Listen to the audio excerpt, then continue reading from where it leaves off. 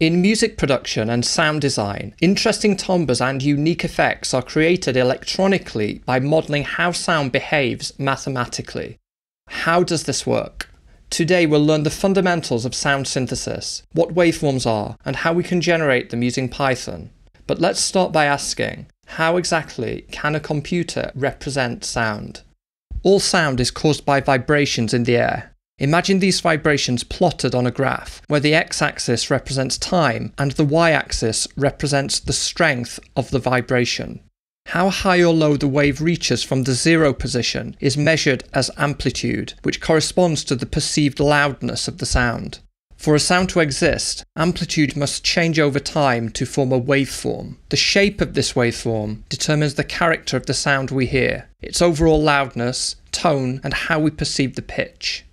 In digital audio, we don't have a continuous wave. We have many snapshots or discrete samples of data. Each sample stores an amplitude at a specific point in time. When read and played back in sequence, these samples produce sound.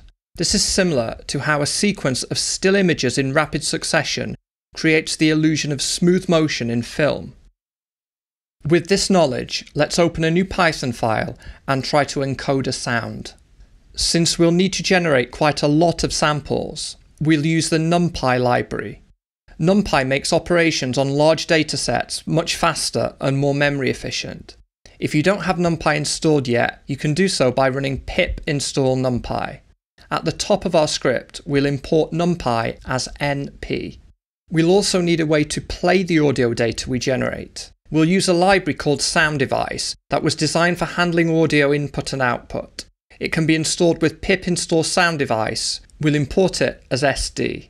We'll start by creating white noise, which is characteristic of real-world sounds, such as radio static, wind, and ocean waves. It doesn't have any identifiable pitch, but is perceived as a constant, unstructured sound. Its waveform appears as a random, jagged pattern. White noise is one of the simplest types of noise to generate because it doesn't require complex waveform calculations. It's represented as a collection of evenly distributed amplitude values that change unpredictably from one sample to the next. We'll create a function called white noise. It will take 3 arguments to specify the sound's duration in seconds, its volume as an overall amplitude value between 0 representing silence and 1 representing the maximum volume, and the sample rate per second. We've set default values for a duration of 1 second, an amplitude of 0.5, and a standard sample rate of 44,100 samples per second. It will return a NumPy array containing the samples needed to produce the sound. We'll define the total number of samples needed for the given duration and store this value in a variable called nSamples. Since sample rate defines the number of samples per second and duration defines the duration in seconds, we can calculate the total number of samples by multiplying sample rate by duration. With the default sample rate of 44,100 and a duration of 1 second, we'll need 44,100 samples. The number of samples must be a whole number, so we've cast this to an integer. To represent white noise digitally, we'll create our audio samples as random values using NumPy's random.uniform method. This method allows us to define the lower and upper boundaries for the values to be generated. Audio data is typically represented by values between -1 and 1, so we'll set the range between these two values to avoid distortion. To specify how many samples we want, we'll pass nSamples as the third argument. To apply the specified amplitude, we need to scale the noise by multiplying it by amplitude. This will adjust the volume of the entire signal, effectively scaling each individual sample in the noise array. We can now return noise. We'll test this in a main function. We'll create a new white noise signal by calling our white noise function with its default values. To play the sound, we'll use the play function from the SoundDevice library. This sends the numerical data to the computer's audio output. Finally, we'll use sd.wait to tell the program to wait until the audio finishes playing before continuing to execute any more code. When we run the program, we'll be able to hear the sound we've generated. But what if we want to create pitched sound? Sounds with recognizable pitch are characterized by waveforms that repeat in a regular periodic pattern.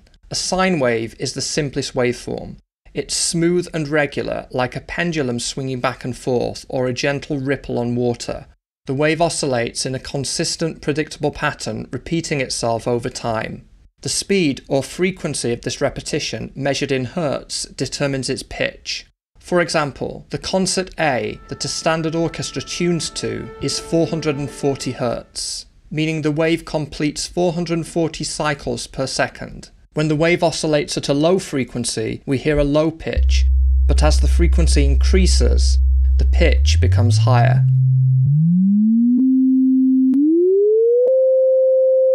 We'll define a new sine tone function.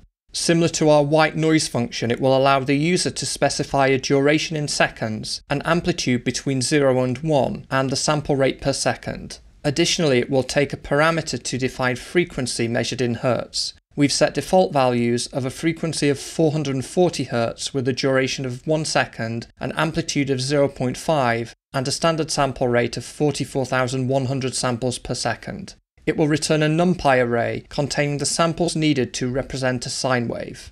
As before, we'll determine how many samples are required to represent the sound as n samples by multiplying sample rate, which represents the number of samples per second, by duration, which specifies the length of the sound in seconds. Using this value, we'll create a sequence of time points, each corresponding to a sample of the sine wave.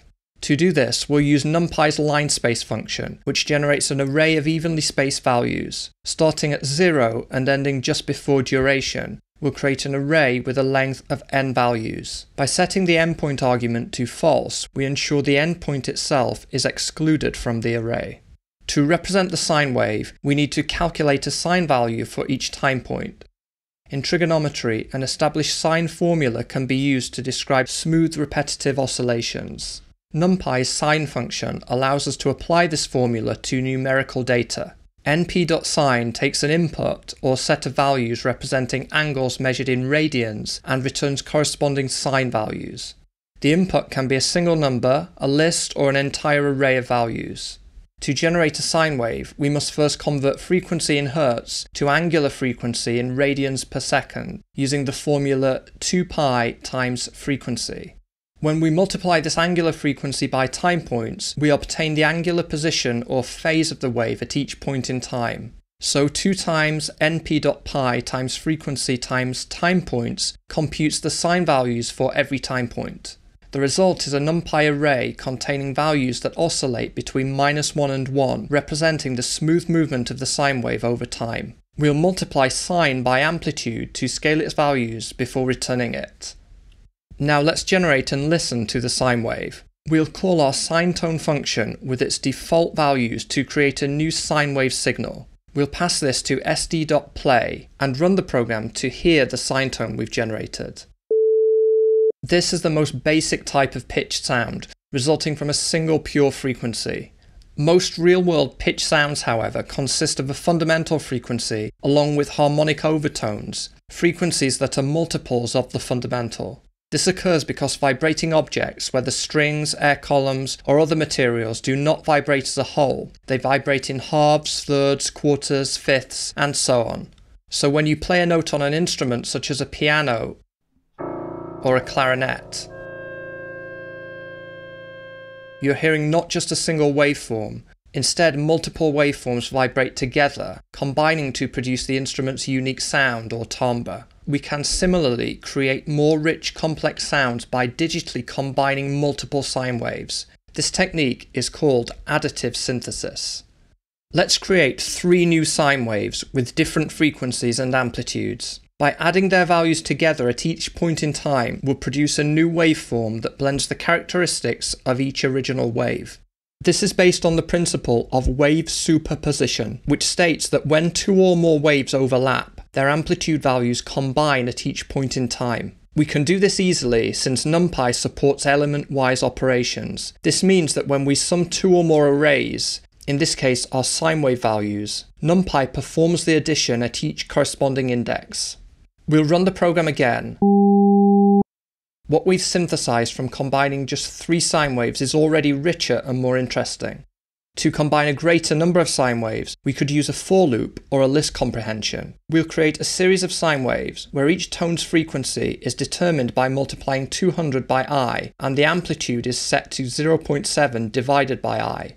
I will iterate over a range of values from 1 up to 30 with increments of 2. We'll then assign the sum of their values to our sine signal. From here we can experiment with different combinations of frequencies and amplitudes. By distorting the ratios between the fundamental tone and its harmonic frequencies, we can generate interesting inharmonic sounds. For example, we could offset the harmonic frequencies by adding an extra 50 Hz to each to create a more complex and unusual timbre. We could also explore beating effects, which occur when two waveforms with very close frequencies interact. Let me know your own ideas and whether you'd like to see more future videos about sound synthesis with Python. Please like and subscribe, leave your questions, feedback, thoughts and suggestions in the comment section below, and thank you for watching.